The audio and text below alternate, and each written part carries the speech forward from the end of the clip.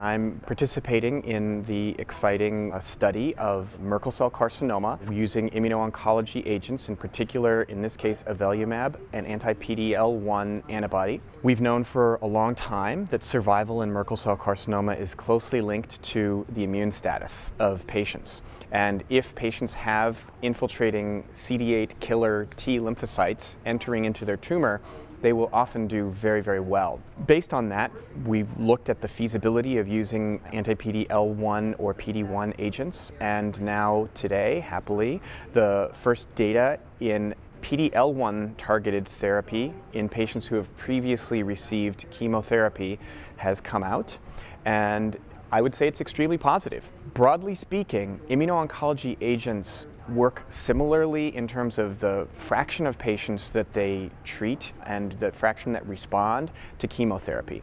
However, the striking difference is in the durability and to some extent the toxicity. In the first line, in an anti-PD-1 study, the rates were very similar again to chemotherapy, over 50% initially responding, but as compared to chemotherapy, the responders were typically durable.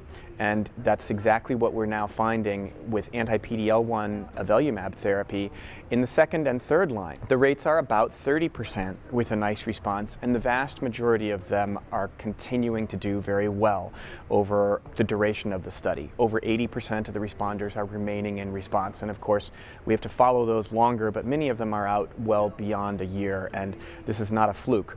And in chemotherapy, for Merkel cell carcinoma, in the second or third line, no one in our study has gone beyond 1 year, 0. So the fact that we've got about a third of patients really persisting for a long time with a response is extremely meaningful. And we have a ways to go, but these are very exciting days.